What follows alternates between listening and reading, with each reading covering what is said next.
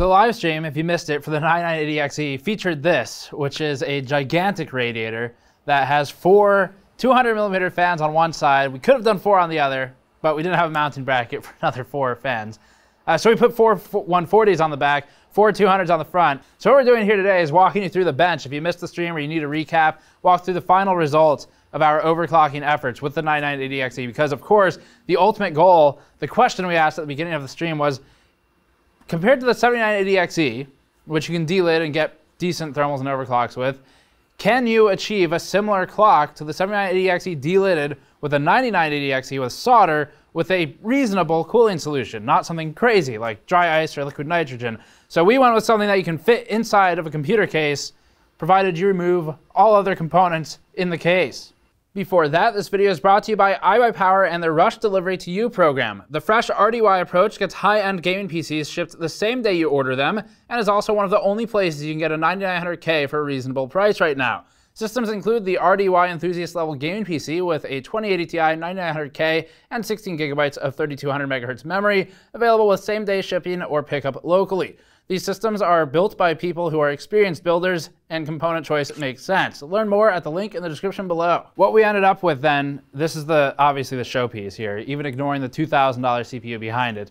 This is more interesting right now. And that's because we've never worked with this before. So this radiator, we showed it at a PAX event previously, I think. And the company is called Watercool. They largely work in Europe, but I think they're expanding their US presence. And so Watercool makes this. This is called the MORA, MO-RA, I guess Mo Radiator or something. And this is the MORA 420. It is big enough to fit 9 140mm fans on each side. You can do 18 if you wanted, or 4 200s on each side with an adapter, which is what we did, just because it's kind of interesting. So this is less air pressure than we would get with 18 140s, but it's better for a live stream. It's a bit quieter, and honestly, the thermals were completely fine anyway. So on our max overclock result, we ended up with, let's see, we were in about the 80s for 5 gigahertz on 6 cores at 1.38 volts. That's really good. To be not delidded, where liquid metal is superior here just because it's a thinner interface, but solder is easier to work with, especially if we start doing things like dry ice, because with dry ice, you start going sub-zero that much, you need thermal paste. You can't use liquid metal. Liquid metal is really, it gets better as the heat increases, so as you reduce temperature, it gets worse. So solder should be superior as we reduce the temperature and drive it down really far. But for this thing, we're about 80 degrees for 5.06 core with 1.38 volts, which is crazy good. And all of that is thanks to the cooling solution. So other than this thing, which is just fun to work with, it is also, I don't know, how thick is this? So the whole thing, there we go, in millimeters, is 65 millimeters or so. That's counting the frame. It's a bit smaller for the actual tubing. As for surface area, so it's obviously fairly thick. The surface area, though, it's about 33 square feet, and that's because all the fins, of course, in here have surface area. So if you took out every single piece of metal, all the fins and all the pipes, and you just laid it out in a square on the floor, it'd be about 6 by 6, 5.7 by 5.7, square root of 33. So very large radiator is the point I'm getting at. It's also really heavy, and for that reason, we're not really concerned about it going anywhere. It's, I mean, you would have to try to push it over. We did mount it on some feet here. I think it has a wall mounting kit. I don't know how far it spaces it from the wall, but I think it's got a wall mounting kit.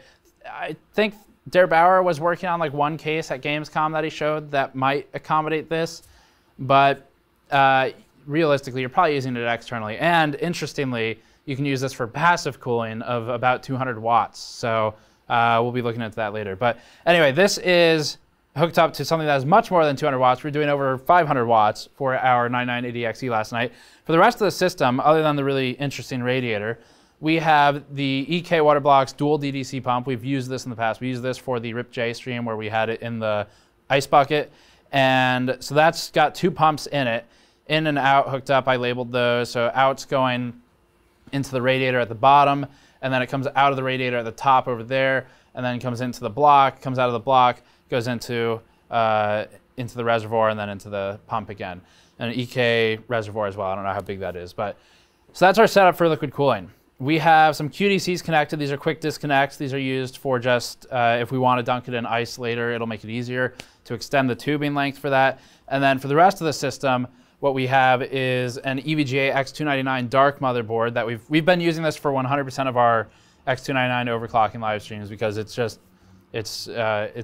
one of the easiest boards to work with for overclocking at this level. Not great for stock usage, as we found out, because it doesn't really run things at stock, but very good for overclocking. And so that's got on it a kit of G.Skill Trident Z black memory, 3600 megahertz. The memory, we've been using this memory since RIP LTT with the Titan V. We use it again with RIP J. We've used it for all the high overclock streams. And it for sure does 4000 megahertz, but we couldn't get it there last night. Just stability issues. Part of it's on the platform side, the motherboard. Part of it is on maybe the IMC, but more likely the issue is on the motherboard side. We're looking into it a bit, even though it's held those clocks before, because the issue is really at 4000 megahertz, the tertiary timings and some of the unserviced timings just get all crazy and screwy. And if you don't manually tune them, or you can't in the case of the unserviced ones, then you basically just have to keep retrying boot until it trains and it works. And we didn't have the patience for that last night because it was a stream. So ended up at 3800 megahertz on this, CL15, and then had a 260 for refresh cycle, which is pretty good. Maxed out the refresh interval as always, and then also pushed TFAW FAW 4 active window we had at 38. We can't get it lower, unfortunately. And then we had several other timings. I mean, most of the small tertiary timings and unimportant secondary timings were at like 4 or 6. So that gives you an idea for the memory settings. The block, we should show this off too. We'll have some B-roll of this. So the block is a Heat Killer 4 CPU block, which is just, it's a really, it's got a lot of mass of copper in one spot, and it has a dense array of microfins in it. So that helped with keeping our temperatures low last night. VRM is cooled by the EVGA Dark fans that are built in, and then we've got the yellow and black cables hooked up so I could run a current clamp on this during the live stream, which is how we could get live feeds of the power consumption, about 500 plus watts. For video card, the video card is running really hot idle, which I guess is just what RTX does. But the video card is an RTX 2080 Ti FTW3 that got basically zero use. So we've got one of the best video cards you can get right now. It didn't get used at all because we were just doing time-spy CPU overclocking. And our objective was about 12,400 points because that was what we got with an ice-cooled 9980XE with liquid metal. And we ended up at a bit over 12,000. We were at 12,138, which is extremely good because this wasn't on ice. This is just on air. It's on, as I said, a completely reasonable cooling solution that anybody could use. A set of 4 200mm fans. So didn't use ice on this one. Not quite something you would put in your case, to be realistic, but pretty damn good. And for the clocks, what you were all wondering about, it's 12,138. That had us at 5.0 on 6 cores, which is really good. 1.38 volts. We have room for more if we want to do it.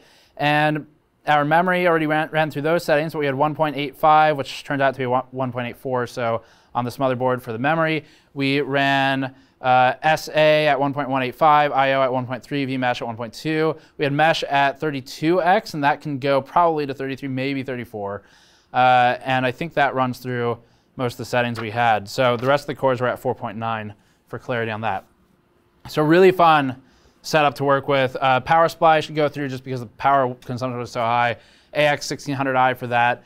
And then we had that's a Corsair power supply. We had a Corsair fan controller in there as well, Commander Pro. And not really a fan of the fan control software, but it is necessary to use this device. And we just used it because, I mean, that's a lot of fans, and they're kind of far away from the system. So we just routed them all into one controller, essentially, and then could control the speeds for the stream, so it wasn't too loud for anyone during the stream. Because if we max it out, it gets quite loud, as I can show off. So, as I was saying, if you max it out, it gets pretty loud. Most of that noise is from the 3,000 RPM knock to a fan. It's a server grade fan, basically. So yeah, lots of fun in the stream. Thank you for joining in if you joined, and here's your recap. I mean, it's 5.06 core, much better than what we got in the review. We were stuck at 4.4-ish in the review. We could kind of do 4.6, but it required so much voltage, 1.25 volts to stay stable, that it was overheating, and we were getting clock drops. which put it as worse than the 7980XE with liquid metal. So that was our big hang-up in the review, is it's not as good as delidded 7980XE from purely a thermal standpoint. That said, we think this CPU is probably a better bin. So if that turns out to be true, we just need to get it colder to get those, to really stretch the clocks. And with the current setup, we can do that pretty well. I mean, it's about where ours was. The difference in points here at this point is primarily going to be the memory settings, because we were faced with tertiary timing issues. So very good CPU once it's under almost ice. Technically, we put an ice cube in the reservoir by popular demand. And yeah, it'll be good once we put it under literal ice, but still recommending the 7980XE delidded if you're going for enthusiast overclocking. And you're looking at these two chips, obviously. We're ignoring like everything else in the market, which are probably more sensible purchases in a lot of cases. But if you need a high frequency and high core count, you can get it with the 9980XE or the 7980XE. It's just a question of what are you going to do with it physically. If you're going to mod it, then get the 7980XE. And if not, then this one's better stock, I guess. Check the review for more on that. But thank you for watching. Store.gamersnexus.net to help us out directly. And big shout out to all of you who bought stuff during the stream. That's what keeps us going in the streams. The store is the best way to support those. And you go to patreon.com/gamersnexus for behind the scenes videos. Subscribe for more. I'll see you all next time.